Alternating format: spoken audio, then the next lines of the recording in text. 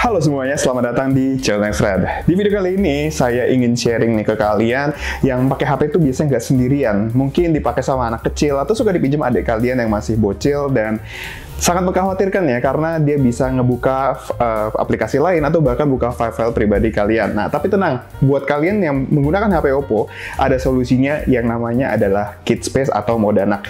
Gimana caranya? Gampang banget. Bersama saya Bagus, ini adalah cara akses Kit Space atau mode ruang anak di OPPO A55. Oke, di video kali ini yang saya gunakan adalah OPPO A55 yang menggunakan ColorOS 11 seri 1 yang berbasiskan Android 11. Jadi cara ini akan relevan juga buat kalian yang menggunakan HP OPPO dengan sistem operasi yang sama, yaitu ColorOS 11 seri 1 atau mungkin yang lebih lama atau ColorOS 12, kalau nggak salah sih caranya juga sama ya. Nah, kali ini saya akan kasih tahu gimana sih cara menggunakan Kit Space atau ruang anak. Dengan fitur ini, kalian tuh bisa membatasi akses orang yang ingin menggunakan HP kalian, khusus untuk anak-anak ya. Nah, caranya tuh gampang banget. Tinggal pergi aja ke pengaturan atau setting atau bahasa Inggris ya. Di sini saya menggunakan bahasa Indonesia, lalu ke bagian privasi. Nah, di bagian privasi ada tulisan ruang anak. Kalian pilih ruang anak itu.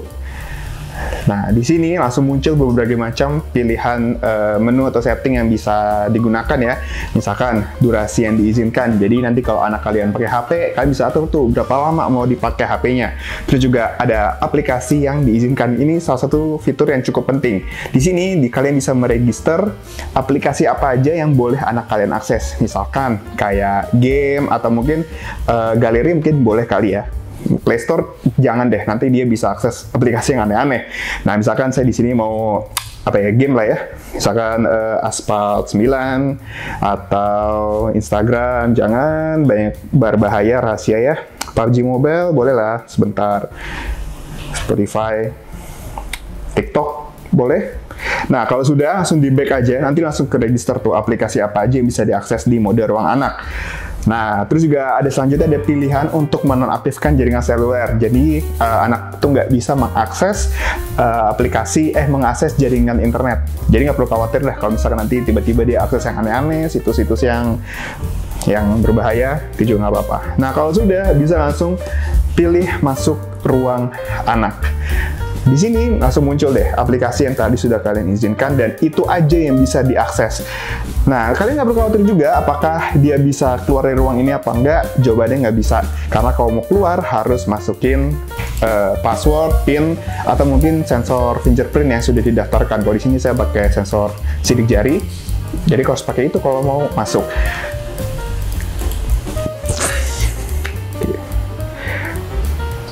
Tapi ada satu lagi fitur dari aplikasi ruang anak yang menurut saya ini bisa menyelamatkan keuangan rumah tangga ya, karena kan nggak sedikit kasus di mana orang tua tuh suka curhat ya, tiba-tiba kok tagihan kartu kredit meningkat, tiba-tiba tagihan telepon kok gede banget. Nah, itu karena biasanya tuh anak-anak tuh suka nggak ngerti tuh kalau beli item ataupun beli mata uang di dalam game itu tuh bayar pakai duit beneran dan main beli aja, dan ya akhirnya uangnya, tagihannya tiba-tiba melonjak. Nah, di sini bisa memblokir transaksi tersebut. Gimana caranya nih, saya praktekkan ya.